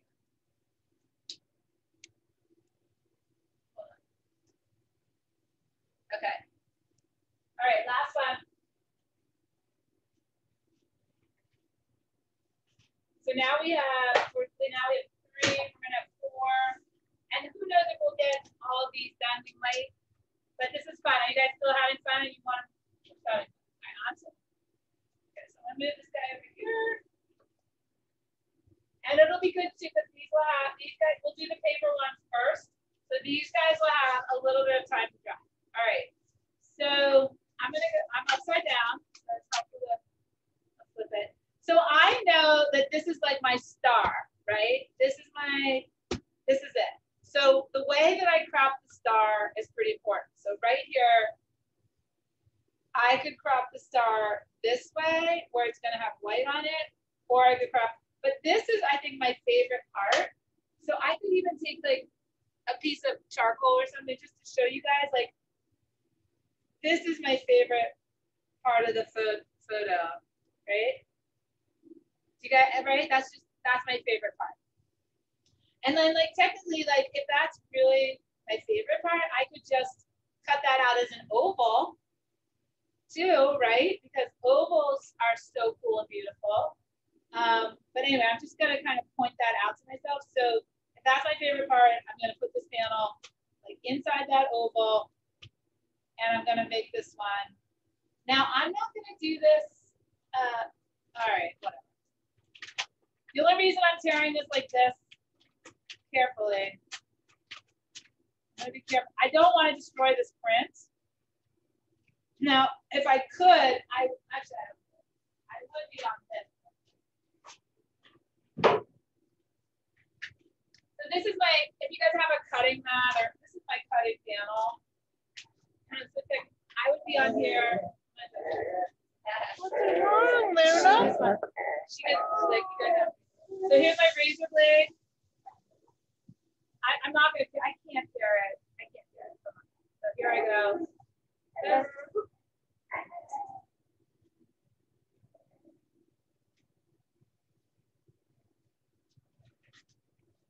So like no promises, no obligations, right? So like I don't have to. I don't. Right? Just take the bottom. Oh, you have a ball. Yeah, take the bottom.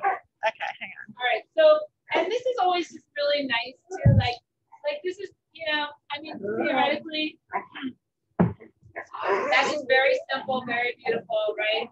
So now we can decide what other ones we want to do. I think I was going to do like this one.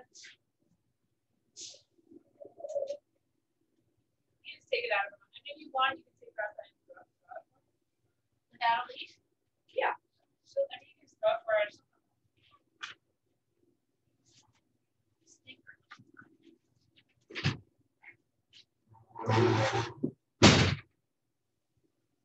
So I think what I did when I made that decision, though, is I kind of messed myself up in the other decision. Does anybody, do you guys see what I messed up? I actually didn't give myself enough photo at the top. So two things could happen here. Actually, two things could happen. I think two things could happen. So one of the things that could happen, this kind of work is, okay, so that's the right one, right? That's the right one. Okay. So I remember I was gonna go like this. So I still could go like this. And I don't really care that I have this white space. I can do what I did with the other one, right? Where I can go in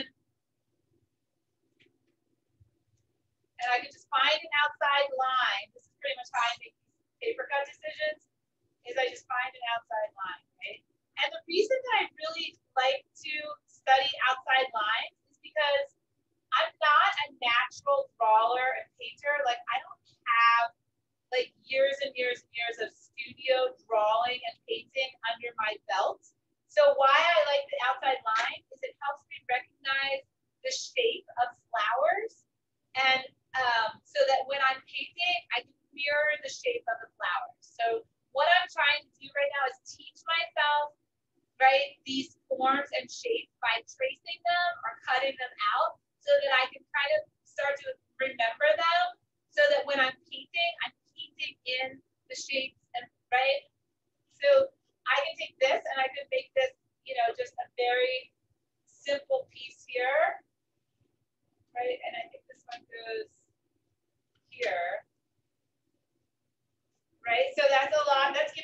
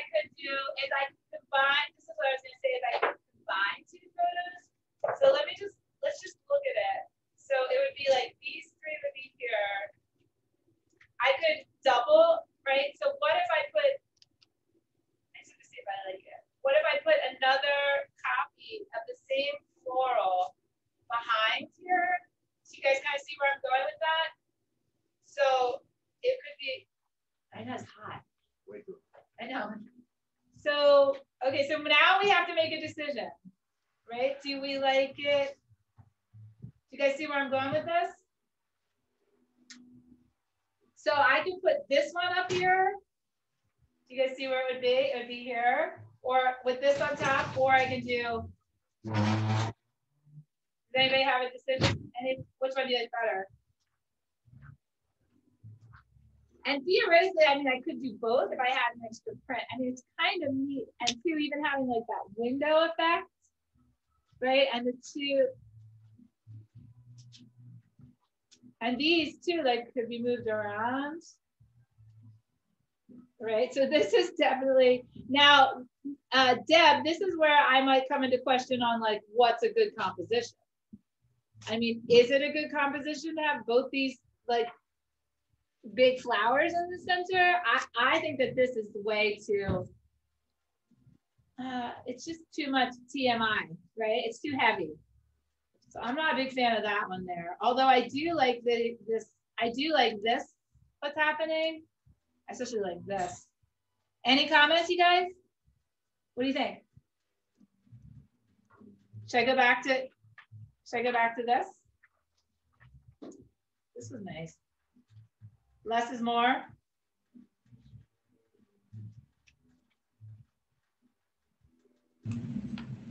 What do you think? I like that. All right, let's go for this. And then what becomes fun is like kind of what we can do with these other spaces, right? Right. Now, technically, if you look at somebody like Lorraine Glesner's work, who, Deb, I think you're coming to Vermont with us in August. She uses a number of floral resources in her work. So what that means is that she might, I'm just going to use this as an example. This is not a great example, but I'm just going to use this example. She might use another resource or source material. Actually, this might work. So do you guys see what I'm doing here? I'm going to use another resource source material for florals outside of my own photography. I'm going to take this border from the Ladies Home Journal and I'm going to add it to my, right? So you could use flowers from a magazine. You could use Xerox copies of flowers. You can use flowers that you take off of the internet, right? So you could appropriate flowers and combine them with your flowers, right? So one of the things that I do is I combine stencils of flowers in my abstract floral paintings, right? So it's kind of just like adding spicy sauce to the mix, something that's not your own photography. Okay, now this is a corner. So what I might do is go corner, corner. So I'm gonna do it, why not? You guys see what I just did? So I added another sort of florally reference into this piece. And what it also does is it gives me something else that I can kind of like have, like I like to think of them as threads or things that I can kind of like elaborate into the art as I'm working. So they're like little ideas that I have now, but they can come back into play when I need, they're sort of like tools in the toolbox when I need to pull them out and go, oh yeah, what was I doing? Well, that's kind of cute, like a charm there. That's pretty cute. All right, so now I'm gonna glue it together. I don't know about the word, but I like word. I actually really do like text in the art. All right, so I'm gonna do these two bottom layers first. Any questions? All right. Is anybody gonna paint along with me? Are you guys all just like watchers? What's up? I'm watching. Anybody painting? I was just gonna say, if you're painting, you could have a work on paper, and you could have your hot plate set at 200 degrees, and two trays, one with wax medium and one for mud, right? Because I am a muddy girl. As a muddy girl. Okay, and I don't ever get too worried about how and again, this is that nice rice paper. right, here we go. All right, so the next thing we're gonna do is we're gonna actually paint a paper piece. And the other, I'm gonna gather my material. So let me just finish doing this, and then we'll let these guys chill out and dry for a little while. Okay, so we made some pretty cool stuff this morning, right? We made that folio. We also wrinkled some paper, right? That was kind of fun. We paper cut some paper. So do you want to kind of review our techniques that we did? We edited some work, right? We did decide to use 2 different images today, which is fine. They were actually both from the same photo shoot, which is interesting. And they definitely, you know, some days are definitely better than other days with the old photos, you know. Photography itself is hard. You know, styling it, lighting it, picking good photographic material. It's a lot. So It is. when I do photo shoots with flowers, I was in a really nice rhythm over the summer. And basically what I did was I signed up for a weekly, sort of like my COVID treat to myself. I signed up with a local organic farm, and I had flowers delivered here once a week in a bucket. I actually, you know, I actually did her bouquet was my option, but next year I'm going to do the bucket because I did do the bucket in the fall, and I prefer to get the bucket because when I got her bouquet, I was getting like too much of her decision making and how the flowers were cut and arranged and what flowers went into it. And when she gave me the bucket, she just gave me the flowers in bunches. So then I was kind of pressed to do more of my own arranging. Then I would just kind of figure out what flowers she gave me. I didn't, you know, and it's funny, like, I didn't love all the flowers she gave me. You know, you think that you love all flowers, and I mean, maybe some of you do, but I definitely have favorites for photography. I do not think I personally just don't think all flowers photograph well. And I also, you know, flowers change, they're transforming, so they sometimes come unopened. So then you have to wait for them to open. And then I also like to keep them until they're totally dead. I don't throw them away. So I sometimes continue the photo shoot like for days on end as the flowers are changing and I change their arrangement. So there was like there's still some flowers here that when they actually like totally dried and deteriorated, I like them a lot more than when they were like lilies for some reason, when they're full bloom, they're so like sharp and loud and like in your face. I actually like them when they're half wilted, right? These are the ranunculus, which are definitely one of my favorite flowers. Am I saying it right? I don't even know if I'm saying it right. Ranunculus, right? Oh my God. All right, so I'm gonna put these little collage embellishments on. And let me just be clear that one of the things I think, let me be clear. One of the things I just realized, this is actually not something I just realized, but I don't know that I've ever vocalized it, but it came out again on that Thursday class, is that I prefer to paint images that have out of focus elements. Okay, so let's just like, I'm gonna have to quote myself on that because it's really true. Like for me, if an image is too in focus, the whole image, I don't like it. And I can't paint it. So I don't know if it just like speaks of like overwhelm for me, or my brain can't process it, or I can't take it apart, or I just can't see it, right? If it's too sharp. So that means that I definitely like either being too up close or having like distance as part of the photo, right? So that something's close, something's far away, something's sharp, something's blurry. Okay, so those are sort of new. They're not new for me. Like I definitely know because I love the view camera, and that was like really part of what I loved about the view camera. So just really stating that or being super clear about that point. Because people, I feel like, have asked me those questions. Like, yeah, what kind of photo makes a good encaustic painting? So guess what? Now I'm gonna say it. Blurry ones. Blurry, right? So partially blurry. Because I think that's really what you're gonna do with the wax. So if you've already sort of engaged in that action or have started to sort of see that process, you're better off. Like you're already like wearing the right outfit. You know what I mean? And look, so I'm just gonna draw because I love this kind of idea of this like dancing garland, right?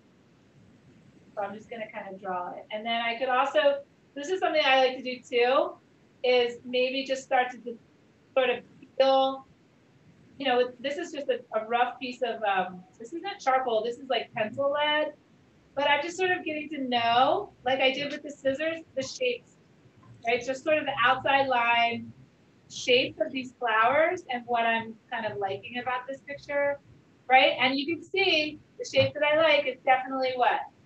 Definitely that archy, that arch, right? That's half a circle. Circle, right? Circle, you can start to see sort of the circles. And then where, you know, circles up here. Okay.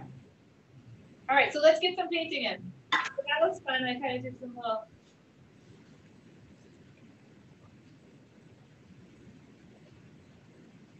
All right. Okay. So of all of these that we did so far, oh, I'm really excited. All right.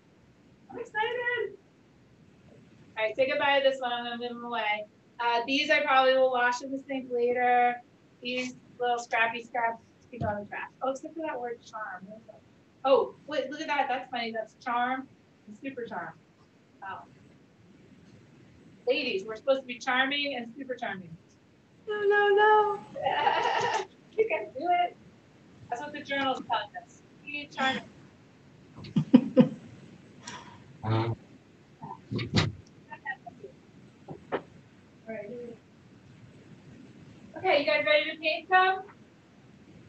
Yes. So we're gonna work on this one and this. And we're gonna do this out.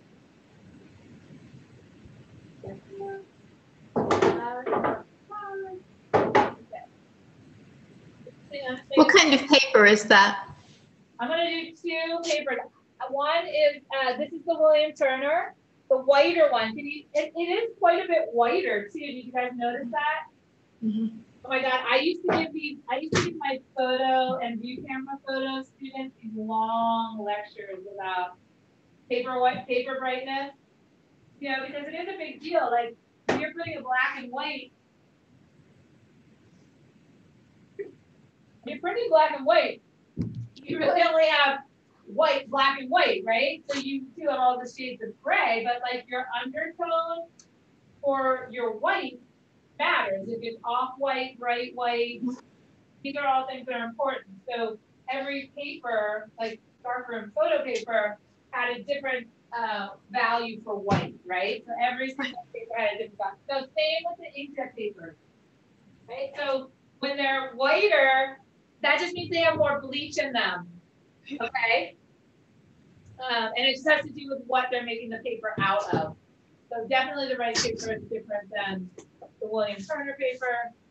Okay, so when I'm preparing to work on paper pieces, the first thing I think about is outside edge, right? And so this one I did, and sometimes it has to do with things that I've done in my upstairs studio, which is where I print. This one is pretty nicely centered and has, you know, a nice border, and the size I made it is nice, and the white is pretty. So I'm definitely gonna leave that white edge. I'm gonna take a little bit of the top off because I can tell that it's not quite even. So this is 1.25 inches. This is 1.75 inches. This is 1.5 inches. Okay. And this is 3 inches. So let's just say, I'm not going to be too fussy about it, but I'm definitely going to take this down to 1.5 inches. Just so it's not so top heavy. All right. So also, I need to kind of make some decisions about, well, I can make a couple decisions here. One is I can mask this image, which means I can take masking tape and go around the outside edge and then make it a rectangle. Okay, so that's the first thing. The second thing I could do is I could, what I call, bleed the image. Mm-hmm. So, and I don't mean bleed, like tear this off and fill the frame. I mean like literally bleed.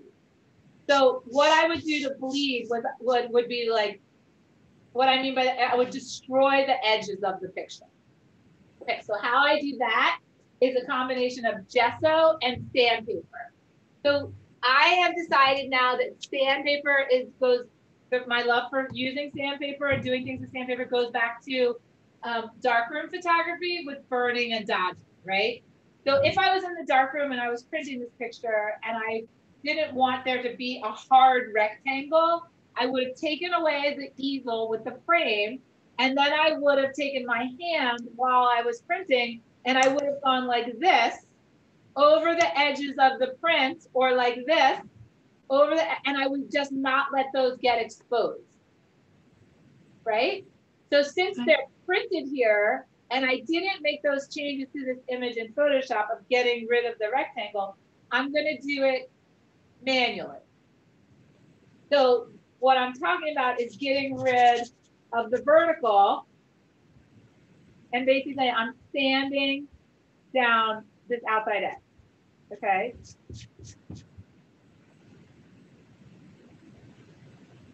So now I can leave this image on this white rectangle, right? But I'm gonna take the picture outside of this rectangular frame, right? So this is where I think about burning and dodging, but I also think about sort of, it's almost like blindly painting. So I'm just sort of like lifting the image, going with the flow of the flowers, like in that arch, right? And thinking about, you know, taking away this hard line. Okay. The other thing I could do, so that kind of like gives me some texture. It's starting to take away, I want to take away any of these like sharp, recognizable points, right? So I'm just kind of trying to literally just break this rectangular line down, okay? So my goal in my head is very specific. What it actually looks like, I cannot control. Is everybody clear on that? So I'm clear on my goal, and I'm just using a variation of techniques to achieve that goal. My goal is to get rid of the rectangle. Okay, I don't know exactly how it's gonna look. Does that make sense? Okay. Next thing I'm gonna do is I'm gonna find my encaustic gesso. I have a couple of brushes. So this is the encaustic gesso. The reason that I use the encaustic gesso is that I know that it's safe to put encaustic over this, okay? I also, you know, my background in photography has given me many years of experience, like with Marshall's oil paints, with watercoloring on photos, drawing on photos, collaging photos. I mean, there's no reason why with this piece of paper here that I could definitely collage some items on here. Okay. Now, I could also use, and this is what I was trying to go for earlier, and I think I'm going to do it now. I could use the same picture. I could use the same picture, right, in another scale and cut out, right, one of these and add it, right? So I can combine, I can also think about combining two pictures, right? So I think that I think I burned in Photoshop. Do you see how this flower is darker? I think I burned that in. So I'm gonna cut it out. Oh,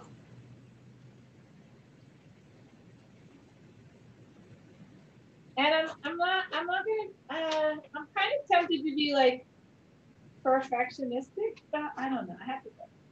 So I'm gonna cut it loosely first because I don't know what it's gonna look like, right? So I have to just kind of like put it on here, you know, and move it around, right? And one of the things that I do when I'm working like this is I keep my iPhone handy and I take a bunch of pictures. Okay, because I think we're all pretty used to our digital platforms now, whether it's Instagram, Facebook, Twitter, Amazon, like what, even if you're just shopping on there, but we're used to like looking at something, moving it, looking at something, and then going like, oh yeah, I like that one, right? So if you wanted to take, you know, a couple of elements and put them together, take a picture, move it, take a picture, move it, take a picture, and then go back to your device and look at it that way. That's a very helpful editing technique. Okay. So I definitely don't see, I'm not seeing anything that I love. Partially, I think because this shape of this thing is like a fist to me. You guys see it? It's like an arm. It's like a muscle arm with a fist. Like that's what I'm reading this shape as, and I just don't like it. So that means that my cutting sucks. So let me see if I cut it better. Right? So the cutting is unflattering. Let's just say that. So let's just see if I cut it better. If I like it better. Okay, so now sometimes I translate this into effort and hard work. Like if I'm not working hard enough, then I know that my work doesn't look good. So then I'm like, try harder. Literally, I tell myself to get, you know, try harder. Like you're not doing it. You're not, right? You can put that. So okay. But I know that like already I like it better because I like in the cutting, I like the shape of the flowers, not that random ugly shape that looked like an arm, like a fisted arm, right? That was not pretty. No, no, no. Not pretty at all. Okay, so now we're gonna be pretty and we're gonna spend more time. We're gonna go into and this can be relaxing work. Like I sometimes too like to think about like sometimes in the studio you can't always be like totally profound and prolific and you know paint like a master. So there are other things that you can do in the studio that are helpful to your work, and one of them could be sitting and relaxing. You could even be like listening to a good like podcast, right? And cutting out flowers right up along the line so that they look beautiful, right? So I used actually too like this winter and last winter even, I would sit around on a light box and I would draw flowers, right? And these were just some activities that I did that were helping me familiarize myself with floral shapes. So immediately I went there and I actually kind of like it. And why I know why I went there. Does anybody else know why I went there? Because it was something I talked about when I'll give you guys the answers. Something I talked about earlier today. What did I talk about? decisions. Yeah, but what was the shape I made? When I was showing you guys that big panel, what did I make? What is this? It's like a Arch. right, it's like an arch. And what's happening is that there's a juxtaposition between the positive and negative spaces, right? There's also a scale shift. So if I was really going to make this decision for myself, like in my work, in my studio, I would use my phone, and I would take this picture. I would take this picture. I would take this picture. Okay. So 2 of them I absolutely don't like. And 2 of them are okay. So but I think I like this one. Because it makes more sense to me, right? It's more organic, and it seems more possible that this one would be falling this way. This one doesn't exactly make sense. But then I could do this. I don't know. You know what I mean? So we're definitely abstracting it.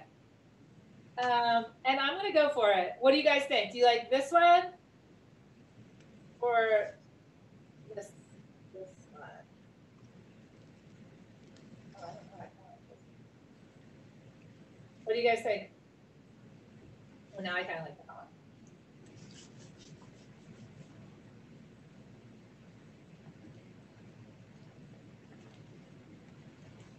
Takers, commenters. It's hard to see. Hard to Yeah. So, The overhead. so this is hard to see. Oh yeah, because you guys are still just like on a small monitor. What do you mean? I'm not on like the 48-inch flat screen? Okay. Tomorrow. Tomorrow I will be. You're gonna go and buy it tonight. Okay. So this is an option. Oh wait, you're missing this. Where's my hand? Okay, this is an option. Okay. Or this is an option.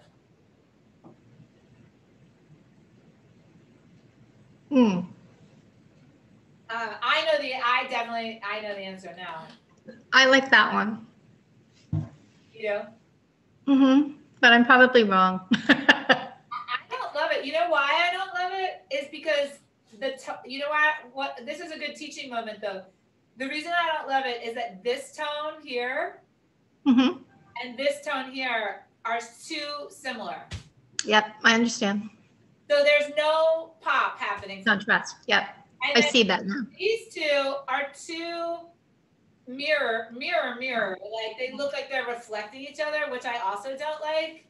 So, and when I originally did it, I definitely liked it up here at the top of the composition because what's underneath here is more contrasty and different than what's going on top. Yeah. So, and this, do you guys see this stem right here?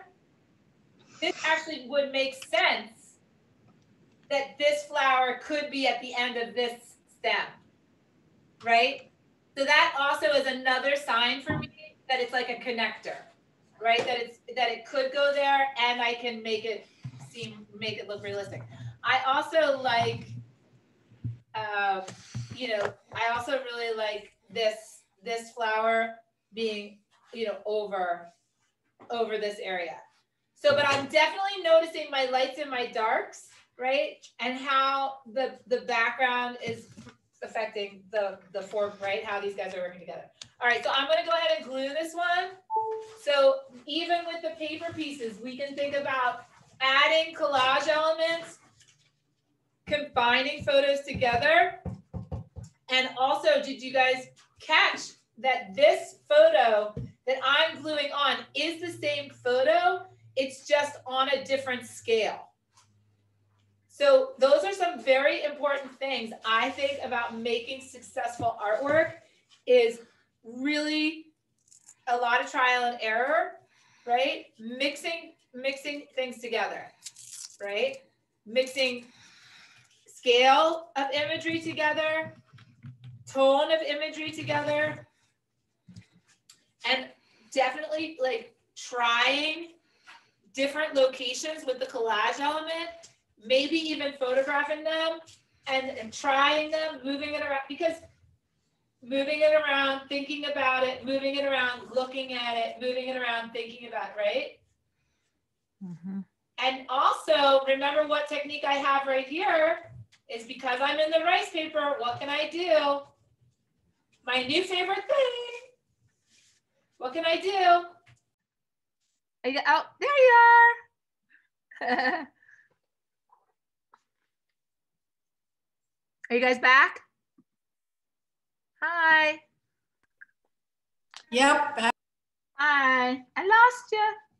We were doing really good though. We got a couple hours in. All right, and we're about to take our little break. So the other thing I can do here that is beautiful, right, is I can wrinkle. This is rice paper, and so I can wrinkle it, right? So that's going to give me just like another little element of beautiness, right?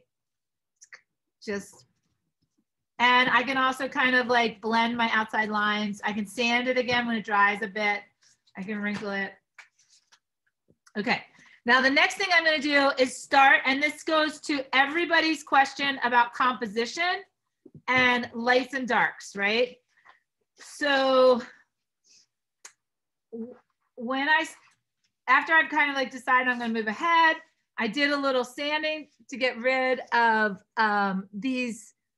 this rectangle, right? That was my intention, to get rid of the rectangle. Sorry, I don't know how to, hold on one second, guys. I'm just gonna go in this view for a while. Now I can start to think about using the gesso to kind of get rid, right? Because I'm frozen again. Frozen again. Is it the internet? It could be. Yeah. You guys there? Mm-mm. You just gotta kind of let it take. Let's go out. Too much thing.